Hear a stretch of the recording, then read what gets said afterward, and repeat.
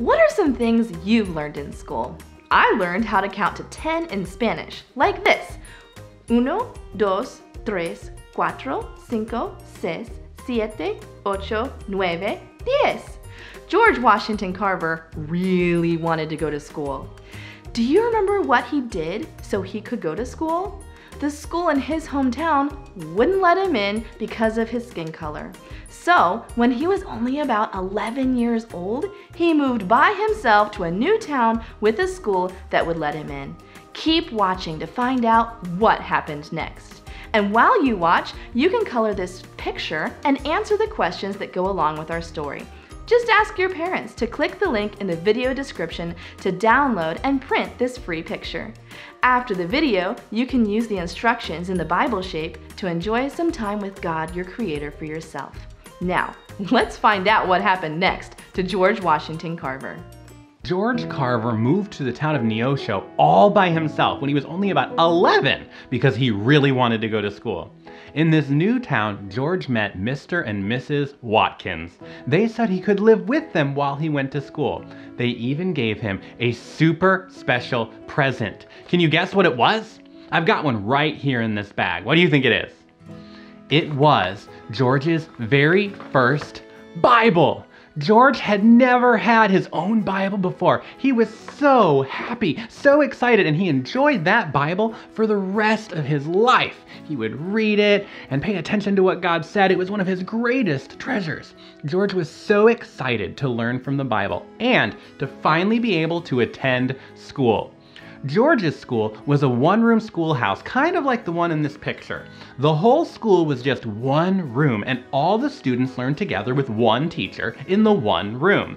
George was so happy he could finally go to school. Maybe he could get some answers to all the questions he had about God's creation. What are some things you've learned in school? Can you add 2 plus 3 to make 5? Can you spell your name? When I was in school, I learned to spell my name in sign language, like this. N-A-T-H-A-N. Nathan. George learned many things in school, but soon he had another problem. He'd learned everything that teacher could teach him. Now what?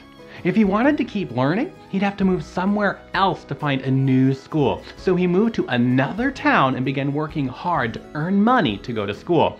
But then something terrible happened. George saw an angry crowd kill a black man just because of his skin color. It was awful. He never forgot that horrible day. George knew that all people of every skin color were made and loved by God. All people are made in the image of God to show His awesomeness in unique and wonderful ways. God wants us to be kind to people and enjoy the ways He made us different. George realized he wasn't safe in that town. The people might decide to kill him too because of his skin color, so he got out of there fast. He moved to a new town where he worked and studied hard. He pretended to study hard, read, and write. He worked so hard, and he continued to work with plants and wanted to learn as much as he could. George loved God and loved learning about God. He enjoyed taking walks to discover more things about what God had made. He called God Mr. Creator and would talk to God while he walked. Today, some people say science proves the Bible isn't true, or real scientists don't believe God created the world. But George's love for God and the Bible helped motivate him to study and learn. He loved science and learning because he loved God the Creator. By now, he had studied enough that he was able to apply to a college, and he waited for that college to send him an acceptance letter. And then one day, he got a letter. What do you think it said? Let's find out. The letter said, "Dear George Carver, we are writing to let you know you've been accepted into our college. Congratulations!"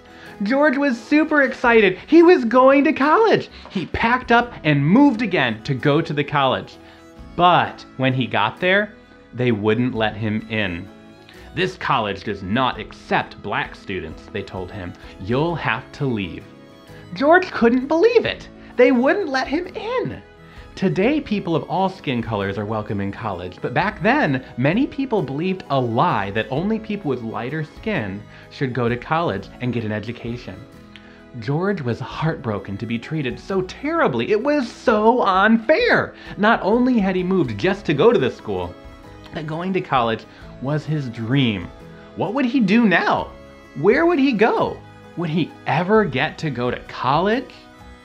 Oh no, what's gonna happen to George? You can watch George Carver Part 3 on the Kids Enjoying Jesus YouTube channel to find out what happened next.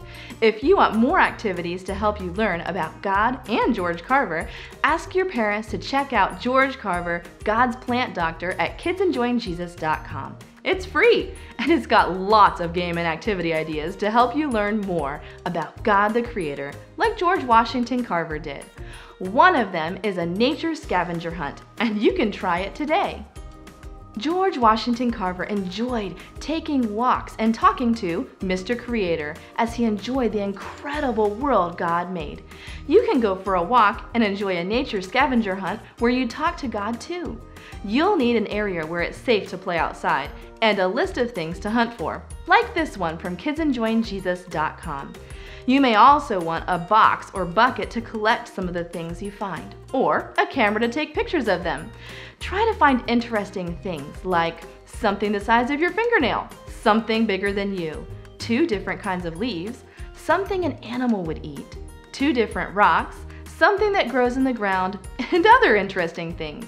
Imagine God making and caring for each of these treasures. Talk to God about what you've found and thank Him for the ability to enjoy His creation. You can download and print a free list for your nature scavenger hunt by clicking the link in the video description.